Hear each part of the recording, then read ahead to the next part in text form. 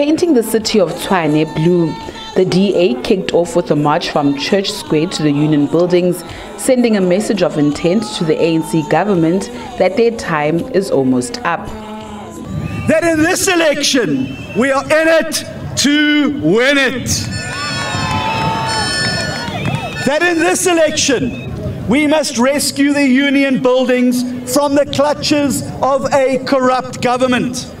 And we must restore them to their rightful place as a symbol of pride for all South Africans. The DA says its rescue plan for South Africa offers real solutions to the country's challenges that are crippling the economy and the livelihoods of South Africans. As the anchor tenant in a new multi-party government, the DA's key priorities during the 2024 to 2029 term will be to, 1, create 2 million new jobs for South Africans. 2, to end load shedding in South Africa and end water shedding. Number 3, halve the rate of violent crime, including murder, attempted murder, and gender-based violence.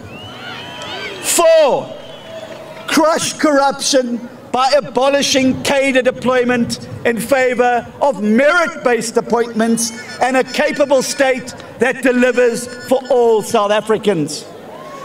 5, lift 6 million South Africans out of poverty. 6, triple the number of grade 4 learners who can read for meaning.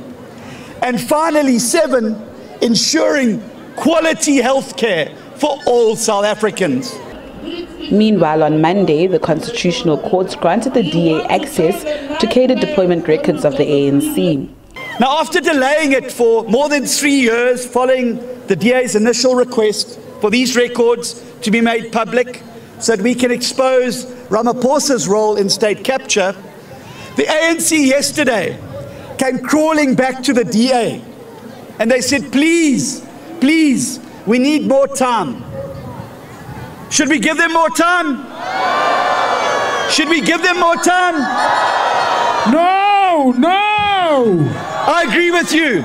So I'm going to go right back to them and say to them directly, no, you cannot have more time. You cannot have more time in government, and you cannot have more time to hand over these records. You've wasted South Africa's time for long enough. And we're going to say to them, you will comply with the Constitutional Court ruling, or we will make sure that all of you go to jail for the contempt of court, because that's where they belong, not in the Union buildings, they belong in jail. The party's faithful now have the task of spreading its gospel to South Africans far and wide. The hope is that the message will find fertile ground to ensure a vote for the party at the ballot box. The DA believes the commitments they have made to the people of South Africa will usher them into the Union buildings. For SABC, I'm Natasha Piri in Pretoria.